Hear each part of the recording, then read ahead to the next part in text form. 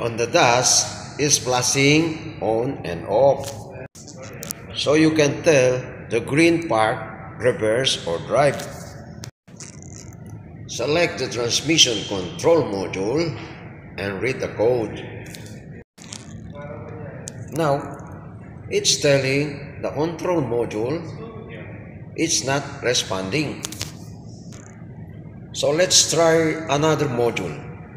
Let's try the TCM power train control modules and read the fault codes. And there's a code store, missing communication with the transmission control module.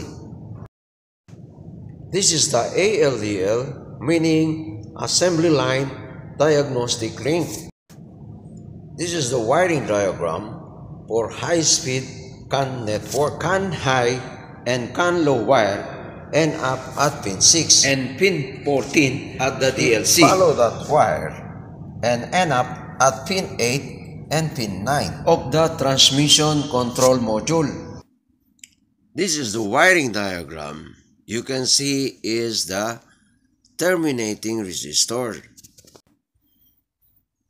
The terminating resistor are in the engine control module and in the instrument panel cluster.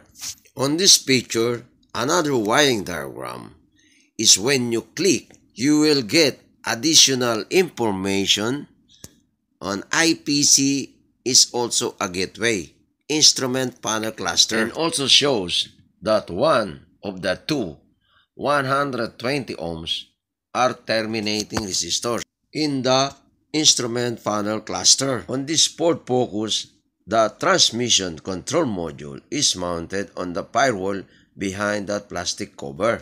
Enable to backprobe the CAN high and CAN low communication wires of the transmission control unit. We use a scope to do some measurement. Select automotive, communication, CAN bus measurement, and change time base and play.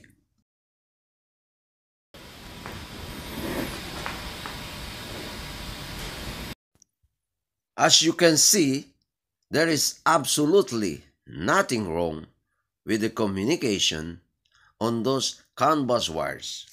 Now let's move on transmission control module. As you are watching this is very wrong. Why? And if you tell somebody what I'm going to do, it's gonna say Eddexpert is supposed to fix a car, not to cut them up. I will cut them up just to show how to isolate the module.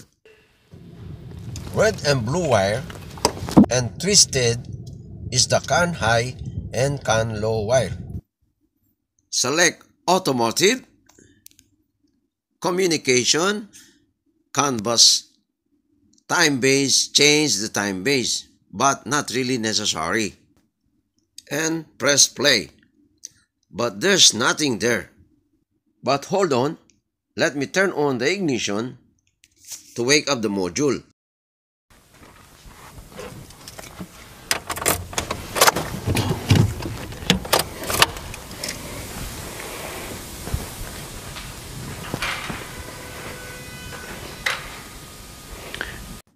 Now, there is a communication on the CAN bus wire connected to the other module.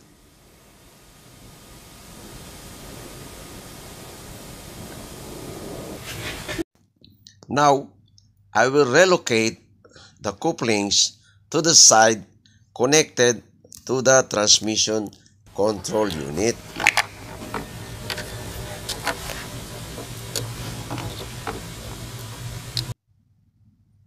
That's one, and that's the other one. Try again. Automotive, communication, CAN bus, and press play, but there's nothing there. But let me turn on the ignition and see if I can wake up the module.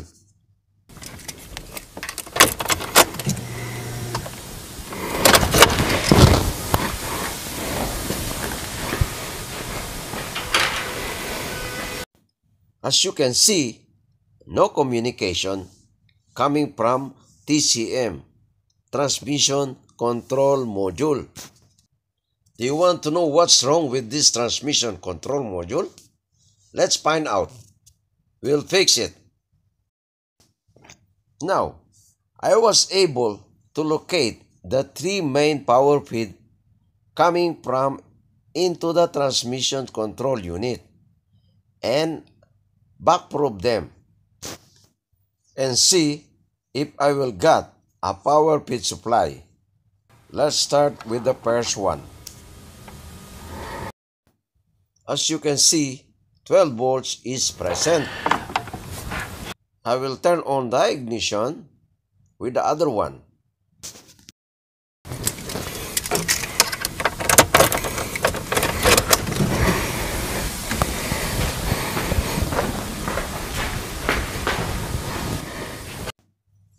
Now, backprobe wire number 2.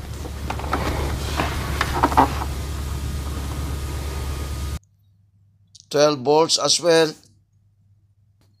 and backprobe wire number 3, also 12 volts. Now, I am gonna use an incandescent test light. Let's check a power feed again with the use of incandescent test light. Incandescent test light is connected to your ground. So when I touch the power feed, the test light should light up. So the test light lights up, so there's a good power supply.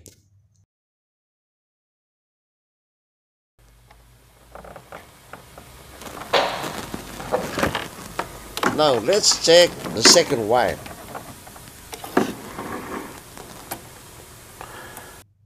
And again, the test light lights up. I got my meter connected to the third and last power feed supply. Goes to the transmission control module.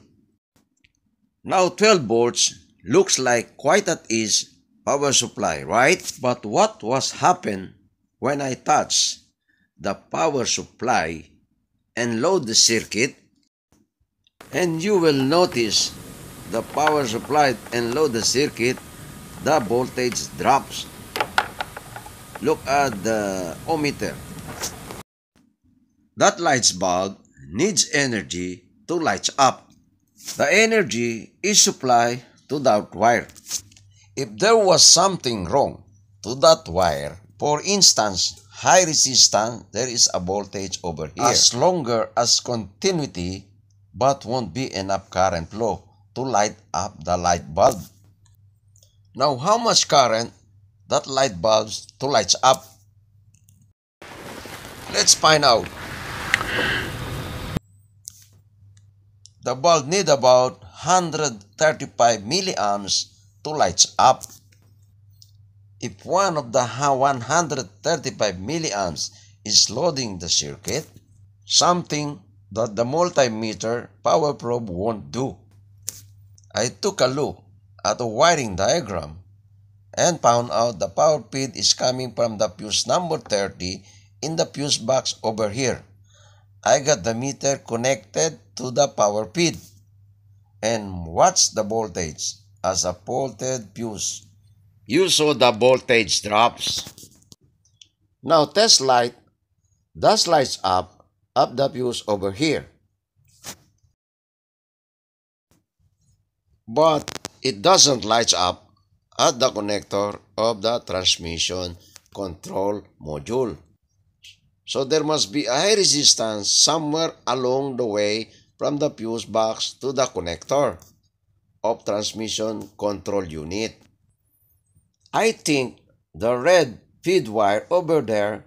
Now I follow the wire all the way through wiring harness and above at the connector on top of the transmission underneath the battery box. Now, hope you guys can see this and take a look at the bottom right wire of that connector. But I don't know if this red, but I think this is the problem, guys.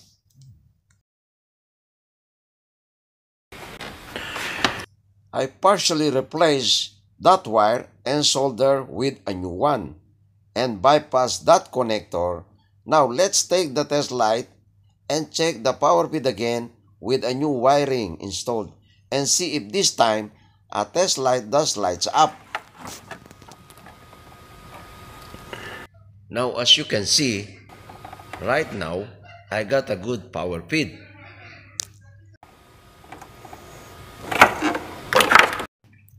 These are the two wires are temporarily connected to the CAN high and CAN low communication wire coming from the transmission control module. Now these are completely isolated and not connected to the network coming from other module. The two communication wire coming from transmission control module. Let's hook up the scope. That's one and that's two. Select automotive, communication, CAN bus, and play. Now let me turn on the ignition and wake up the module.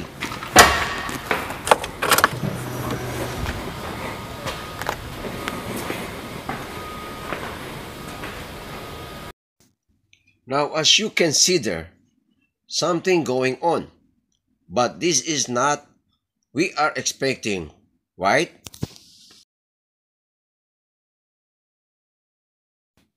I will use a decade box. Let's set a decade box to 60 ohms. Let's connect CAN high and CAN low. And there you can see a perfect CAN waveform. A perfect CAN waveform. This is an example of a CAN waveform. The first thing I noticed when I started up the car, that the gear indicator is no longer flashing, but it's acting the way it's supposed to be. Now I will hook up the scan tool. Select TCM or transmission control module and read the port codes, and there is no DTC. So I guess diagnose Eddexpert and fix it, right? This test lead connected directly to the transmission control module.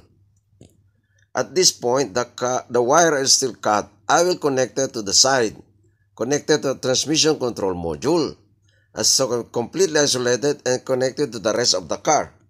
So not connected to the network. In this video, we need a terminating resistor for good. CAN waveform, I got a decade box and set it to 60 ohms. I got two pieces of wire, normal wire, piece of wire, and I'm going to connect them to the communication wires. That's one. And the other one, I got a scoop connected to them so we can see what's going on. Those are the scoop leads. Now, the other ends of the communication wire,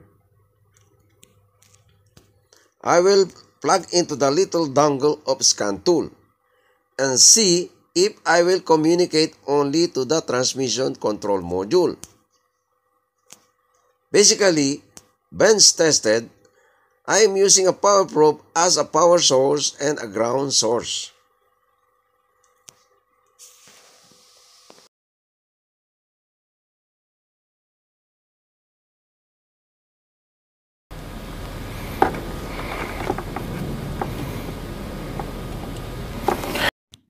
I will connect the communication wire directly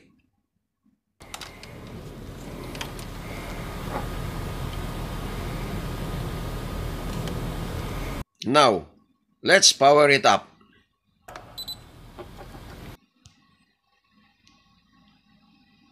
Let's see if I can communicate.